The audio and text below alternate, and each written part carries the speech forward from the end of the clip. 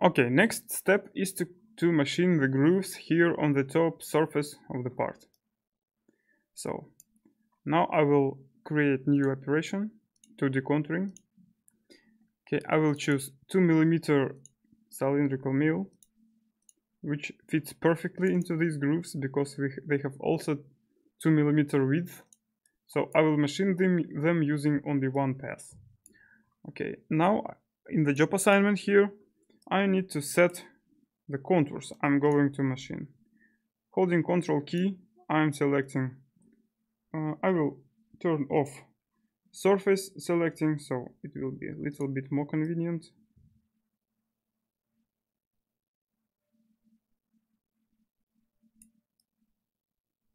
Okay. As you can see, every groove has a longer and shorter edge on different sides. For example, for this groove, it has longer edge here and shorter one. I am selecting the longer edge of every groove in order for my toolpath to be correct for this. Okay, and this will require less manual adjustment. Okay, I press curve button. Next, I will select this surface, turning on surface selection.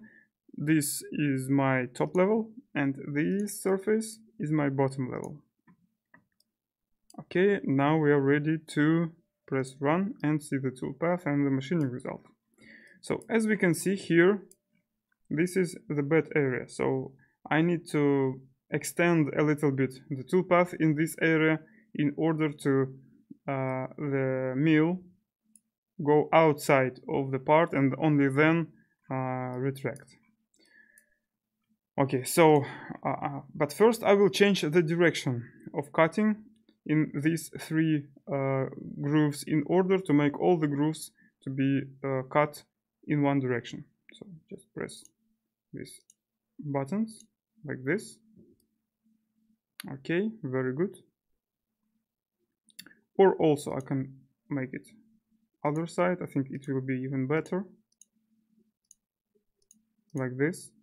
That's it. So now I will extend the toolpath a little bit. So I will turn off the tool and the holder. So now, as you know, this is a special element for toolpath extension. But if I take it and drag, I will extend also the toolpath here on the top. So it is not what I want. Then I deselect this feature, which is select and edit similar features together. Deselect this.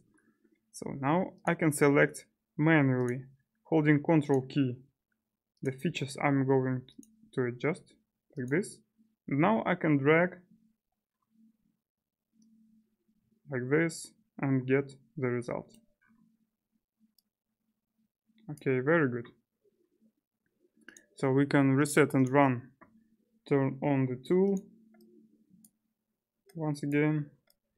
Okay, as we can see now the toolpath is correct. Everything is machined correctly. So now I need to machine these grooves.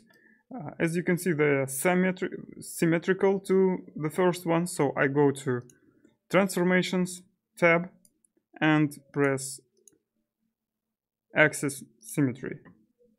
So next I need to adjust the axis I'm going to use for axis symmetry. So as you can see, the axis is moving along X and Y axis. So I think my axis must be somewhere here, but I need to put it very precisely. So I will measure the length of my part. It is 73 millimeters. So the position of this axis will be 73 millimeters divided by 2. So I type in right here 73 divided by 2 and get 36.5. So this is the correct position for the axis I'm going to use for toolpath transformation. Reset and run. So, okay, as you can see now the toolpath is mirrored and all the grooves are machined.